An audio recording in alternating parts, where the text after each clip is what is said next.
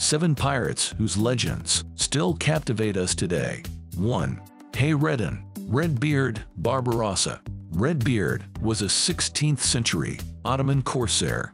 His crew once depopulated an entire island. They killed 200 of 1,200 people on the Isle of Giglio. The remaining 1,000 were sold at the auction block. In 1533, Barbarossa was appointed Grand Admiral of the Ottoman Navy. He went on to conquer Tunis and defeat the Holy League. 2. Edward Blackbeard Teach. Blackbeard was a famous English pirate.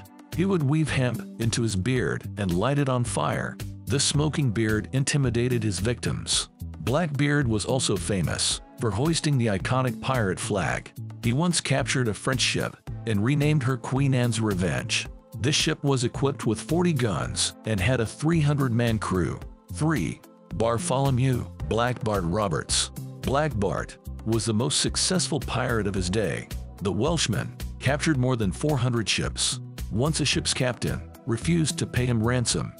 Black Bart had the ship burned with everyone on board. Another time, his crew overtook a 52-gun warship. Black Bart handed the governor of Martinique from the yardarm. He then slaughtered the entire crew and converted the ship to a pirate vessel. 4. Xingyi Cao Qingxi. Qingxi was a Chinese pirate in the early 1800s. In her youth, she worked in a floating brothel. Then she married a pirate and inherited his fleet. Qing commanded 400 junks and up to 60,000 men. They plundered ships in the South China Sea. Authorities and bounty hunters tried to get rid of her. In 1810, Xingyi Cao surrendered on condition that she'd be free to go. She lived the rest of her life in prosperity. 5. Francis Drake. Sir Francis Drake was a 16th century English explorer. He once sailed around the world in an expedition that lasted 3 years. Drake earned his reputation as a privateer. The Crown gave him permission to plunder Spanish ships. His exploits in the Pacific made him an English folk hero.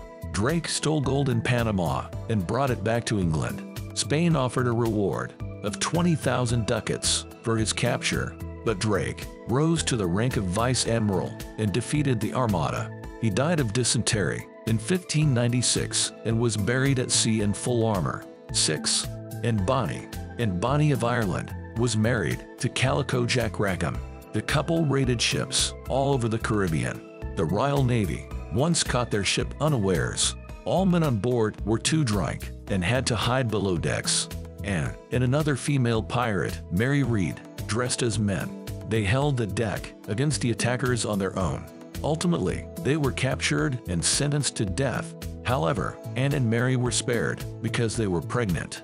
We still don't know what happened to them. 7. William Kidd. Captain Kidd was a Scottish privateer.